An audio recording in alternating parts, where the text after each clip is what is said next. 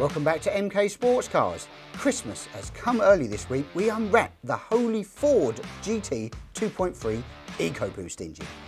All the bells and whistles have been fitted to the Cup car and Project Ted is approaching that finish line. And finally, the Phoenix steals the show at Snetterton. Don't go anywhere, guys, you don't want to miss it. Today's test drive.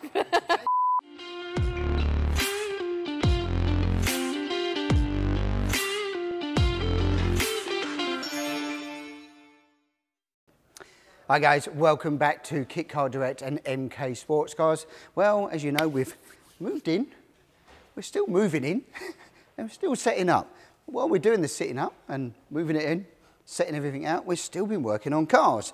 So we're trying to keep everything rolling as well as best we can. So we'll start here with the Cup 200. So what has been going on? Well, we spoke a lot about this last week and we're rattling through it quite quickly. Quite a few bits done. So oil cooler bracketry is all done. This is a 25-row oil cooler. This is a slightly elongated hole to fit in the 19 and 25, slight variation. We've black packed them out basically. The header tank's all done, etc. Brakes have all been bled now as well actually. We've done the geo on the car and the brakes have all been bled. This is a new top wishbone setup with the M14 top rose joint on here as well, so it's a bit easier to adjust and a bit more fine, more adjustment on it as well. So they've all been done. We've run about 95mm ride height under the chassis on this at the moment, and well, we've got about 30mm of rake in the car, the whole car, and then it drops down a little bit when you put the driver in it. So we've been on with engine bay and fitting all the shiny bits actually. So under here, let's have a look.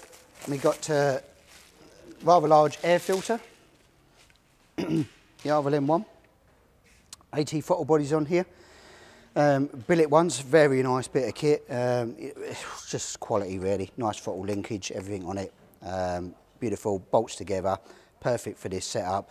Plug and play loom, we've been putting all of the loom in, so it's got the fuel pressure sensors, we've got oil temperature sensors, everything in that. As you can see around here, the fire extinguisher system's plumbed in, and then moving round, as we go around here, all the core patch, all the leads, this loom runs up. It's a plug and play type of fair loom on this one, very short. Comes into the relay system, the life ECU here. New way of doing the ECU pan as well. Normally we have a 90 here, we've made it flat and we've kept the battery under the bulkhead here, so it's behind the scuttle here. Simplicity, but this removes really, really quickly if you need to get access. You could put a jump stack point in here as well, etc. Fire extinguisher system here as well, plumbed in passenger footwell and driver's torso under here. You can just about see the blue anodised section in here. The new 3-piece column that's gone in, that's all fitted in, final fit's been done on that with a Go Race quick release Boss. Right, interior wise, we've gone on in here, we've got our side seal protectors here as well that hold on the body panels, interior pack, finishing off the gear lever. This is on a bearing system, you can see it's extremely loose, which is nice. We've fit that in and we've angled it so when the driver's here, I mean you are literally a fingertip away from changing gear, which is quite nice. We can do them straight as well, but this is just for on the Cup car that we've done that. All the cabling's on the inside, but really it's just a seat, a steering wheel, the minimalist thing that you need for an analog driving experience on these Cup 200 cars. The little LED strip lights are here, the high level brake lights and indicators. They work really well. Just, you know, bit of notice, bit of courtesy if you're on a track day, but for racing not really required, but it's a bit of courtesy there. We've had the new boot cover made as well for the FIA cage. So the FIA cage here and the Essex bodywork. Now the difference is you can't fit the classic one, they are different. This is wider, this whole section here is wider and this is slightly longer here by about 10 or 12, I think it's 12mm to be exact, but let's say 10mm, just rounding it up. So the boot covers over it. So we've had the new ones fitted, they're done, they will fit nice and snug and tight around the roll bar. Again, lightweight, very quick to access, and we'll press stud these in so you've got access to everything, and then we just got to finish up the minimalist wiring loom, which is fuel pump, rear lights and stuff to put in there as well. So this is racing along quite nicely. Well, we've got another week or so to get it ready and exhibit it and get it ready for Donington.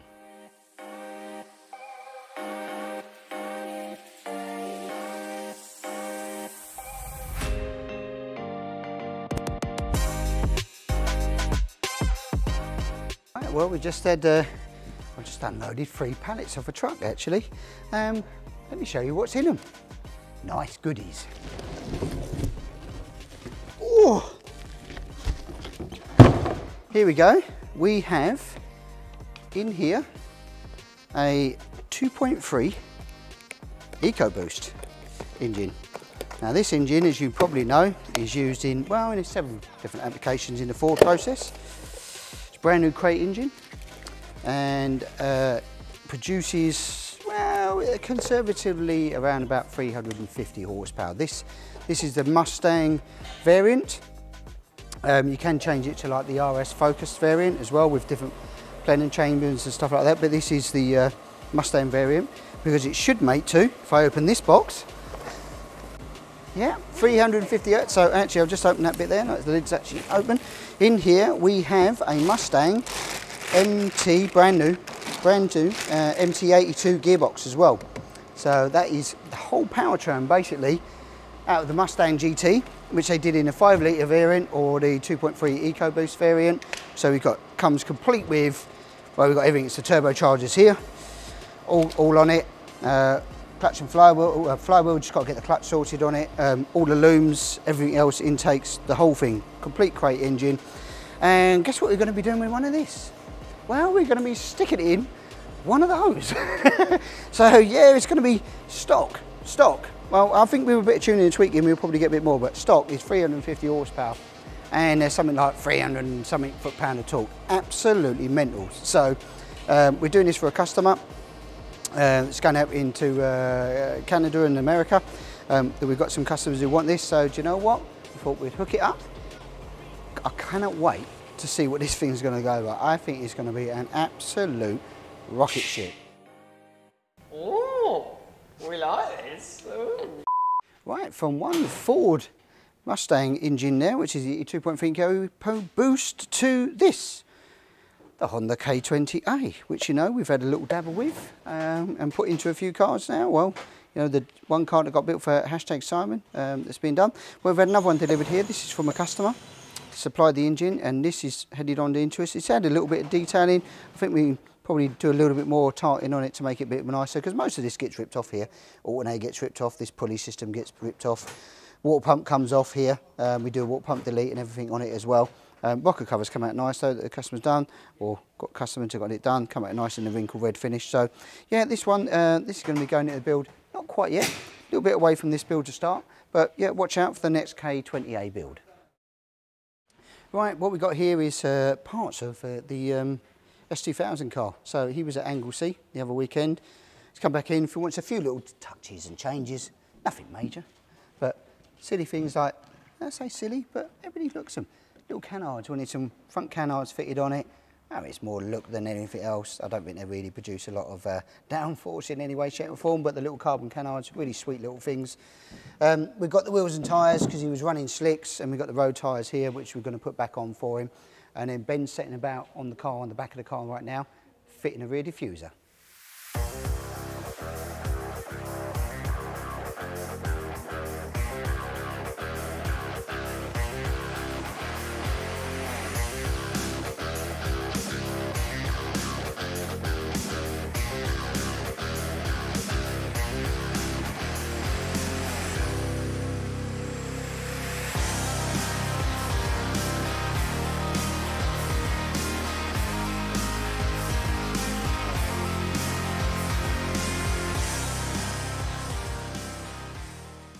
Right, here we are with the MK Indy RR, so this is #Ted's car, rattling along with this as well. As you can see, all the bodywork's now been fitted back in as well. We showed last week about the Bluetooth paddle shift system.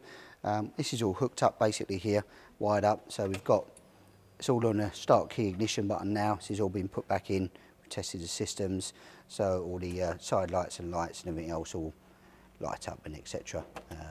So you've got hazards and stuff like that, reverse system here. Everything else is on the indicators and everything's all on the wireless system. She should start, actually, it's a clutch system on this one. We've left the clutch switch in the car as well, so that's gear change, up and down, neutral light on, and press the go button. Oh no, immobiliser. Here we go. go. So nice and smooth. Engine sounds quite sweet. So yeah, don't like starting them just shortly. Don't normally like starting them running for short periods. It's not really good for the plugs, but not to warm up, but it's just to give you guys a flavour. Yeah, rear arches on with the stone guard protectors, the carbon stone guard, carbon interior, roll bars all fitted.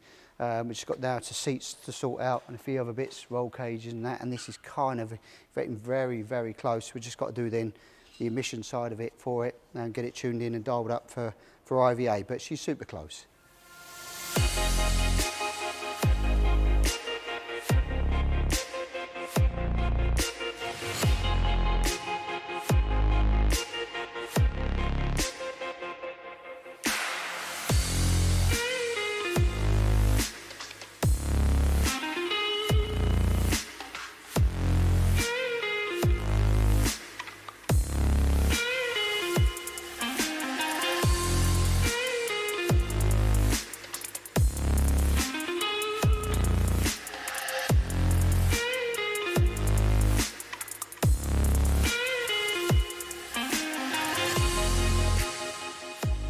Right, well, we're outside the new unit here, and while we was here, we pushed the Phoenix outside, and we thought we'd tell you a little bit more of an update, I suppose. Now we're into the new unit here, we've got a bit more space, so we will start pushing ahead again with this, with the Phoenix, and trying to get this back into production along with the Striker. But he thought, do you know what, it'd be rude not to, so he sent Ben on a mission to Snetterton on the racetrack and thought, let's test her out, see where she goes, and here's the footage of it.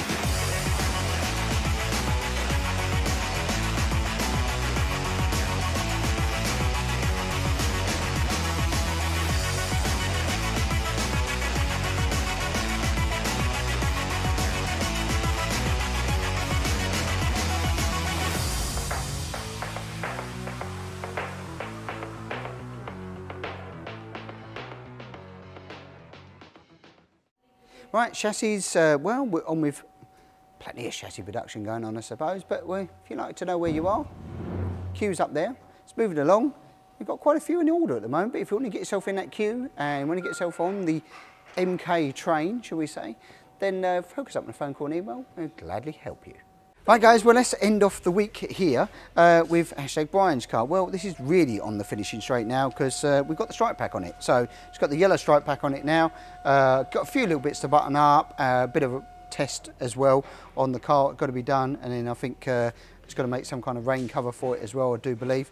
But yeah, it's really on the home stretch. It's just the aero screen to fit back on. We had fitted it all, but we took it off now to put the stripe pack on it as well. So yeah, black and yellow looking pretty strong. So this is all booster power, as you know, Indy RR, FIA cage, LSD, 205 tyres, 185 on the front. It's got Gen 2 booster in it, bells and whistles, and as you know, we got